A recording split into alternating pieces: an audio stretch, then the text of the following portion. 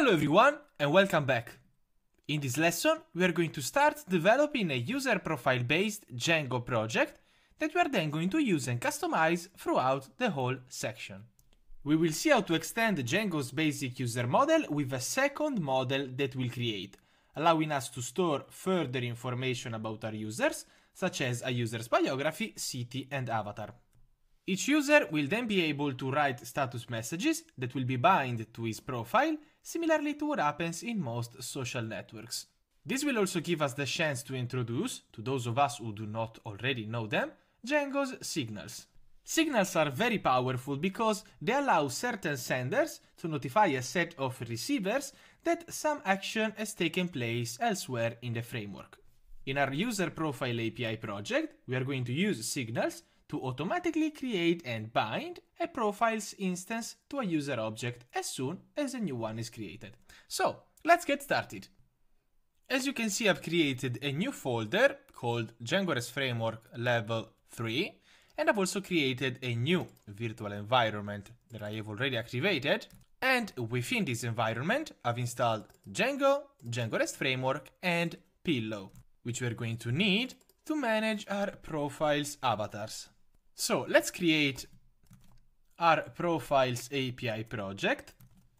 Django admin, start project, Profiles API, and here it is. So change directory, Profiles API.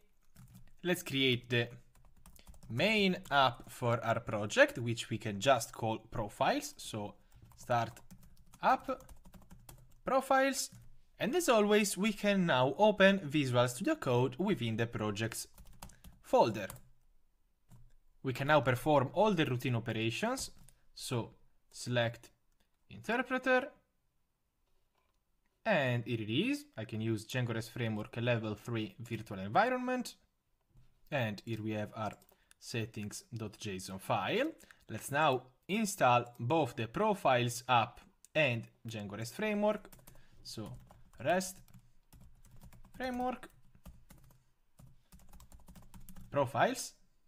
And considering that we are now in the settings.py file and we're going to need to actually use images in this project, we can set media URL and media root right here. So media URL, media, and media root, we can just call it uploads. Perfect.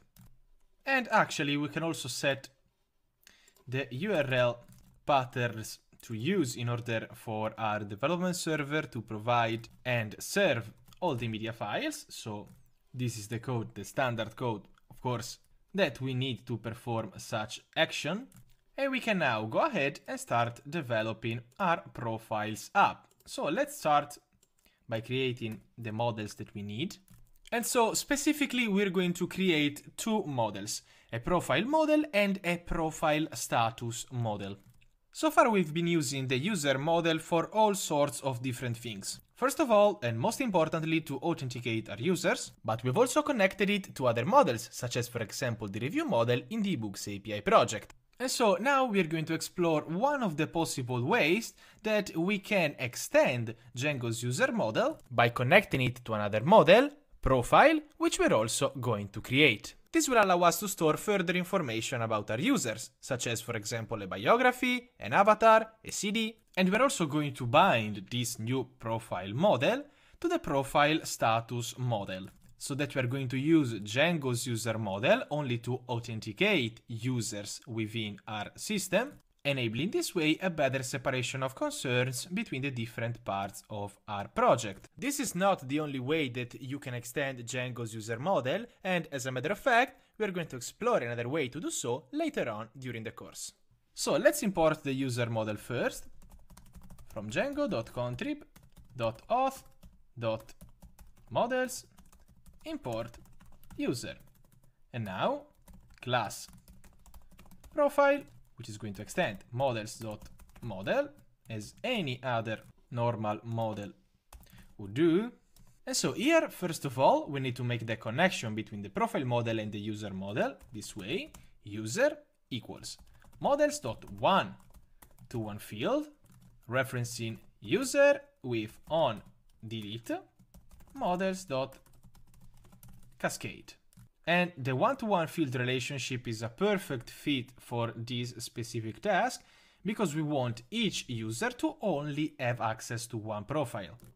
Then we're going to have a biography models.char field with max length 240 characters, blank true with clearly, of course, the capital T.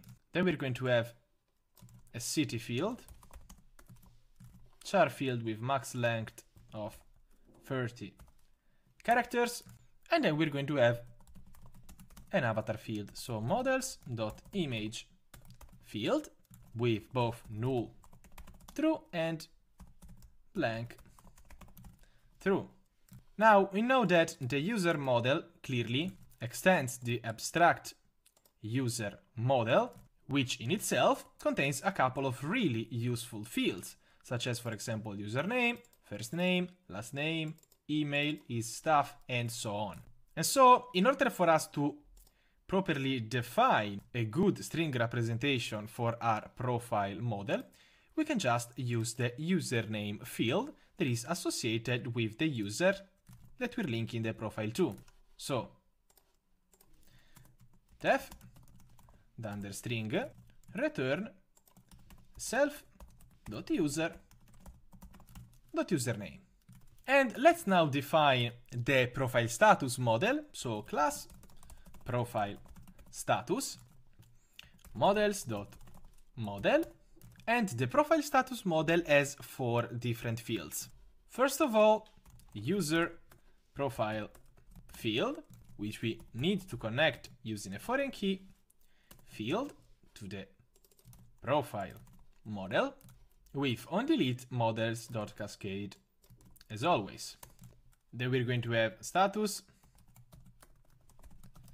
content equals models.char field with max length equals 240 characters, and then we can add created at equals models.date time field with auto now add equals true, and an updated at field with auto now true.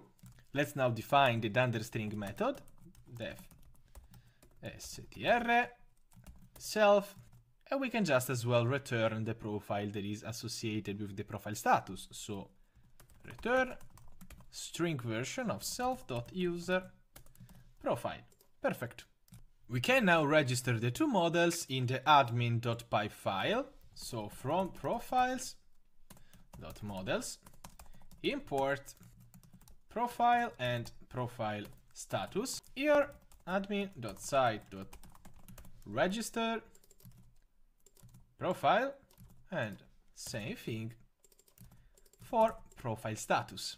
Now, regarding the admin site registration of the different models, there is one thing to keep into consideration. And that's the fact that, as you probably know, in the admin site, Django is going to set the plural version of the name of the model that you're registering. And with the international localization using the English language, the plural version of profile status might be profile statuses. But Django, by default, only adds an S at the end, like for example apple and apples. And so we can specify right here in the model class meta, and here we can set verbose name plural equals, and we can just set it to statuses. Perfect. So it's time to give the commands make migrations and migrate as always. So it is our virtual environment. Python manage.py make migrations, and Python manage.py migrate. And let's also create a super user. So Python manage.py create super user admin. Perfect. So let's now close this down And let's run our development server instead. So we need, as always, to briefly set the configuration for our project. So add configuration Django, no threading commented, like so. So let's start the development server. Everything is fine. Perfect, like so. And so let's open up Google Chrome. Okay, here we go. /admin. I'm going to log in as admin. Awesome. And as you can see, we got profiles and statuses, and of course, we got our admin instance. Let's create a profile instance for our admin user. So you see, user, I can just select admin, biography, I can add site, administrator, city, testland, and let's also choose an avatar. So as you see, in this case, I've got a red square that we can select, save, and this is our first profile instance. And we also got an avatar that we can show.